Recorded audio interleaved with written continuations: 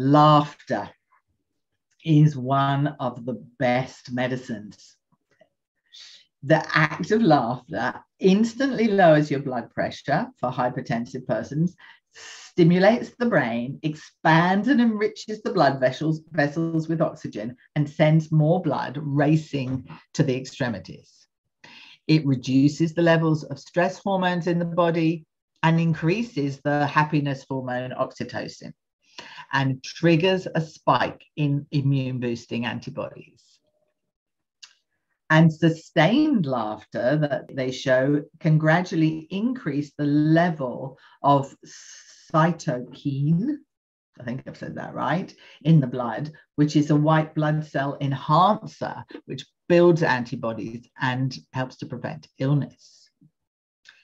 Not only is it really, really good for your well-being, it's a form of stationary jogging, if you like. It has the same health benefits as vigorous aerobic exercise and stimulates the heart and blood circulation.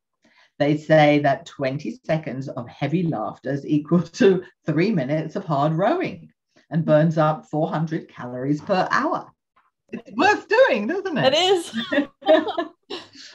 And a daily dose of laughter, they also say, exercises 15 different facial muscles. So it's anti-aging and beats any antioxidant pill on the market. So how are we going to find laughter in our life?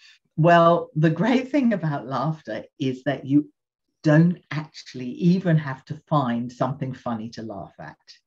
And you may have heard of a thing called laughter meditation, which has become very popular. And in a laughter meditation, all you do is just start laughing. So just for fun, let's have a go. I'll show you how. I'm good at this.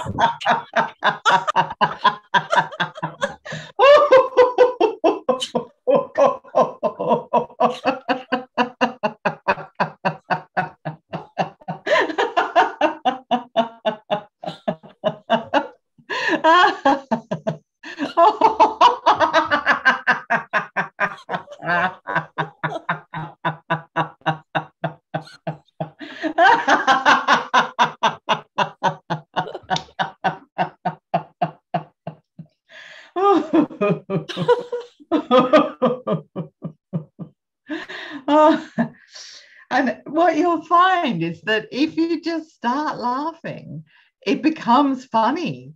And especially if you're laughing with people and you see other people laughing, and the more you watch people laughing, there's a beautiful YouTube clip somewhere where some guy's reading something on a subway, and he starts laughing and laughing and laughing, and by the end of the clip, the whole of the subway is everybody's laughing because it's contagious. Yeah. Even smiling actually is helpful. So just smiling to people as you go past them helps to lift your mood, smiling to your office workers. So this is my first tip of how to harness the power of pleasure, and it's to take regular laughter breaks. And if laughing for absolutely no reason doesn't appeal to you, then find YouTube channels that you can have a quick little laugh at. Bring a joke book into your workplace so you can have a little look at it. Find just comedians and other humorous folk that you can tune into for a short laughter break as you go into a feeling of a slight slump in your productivity day.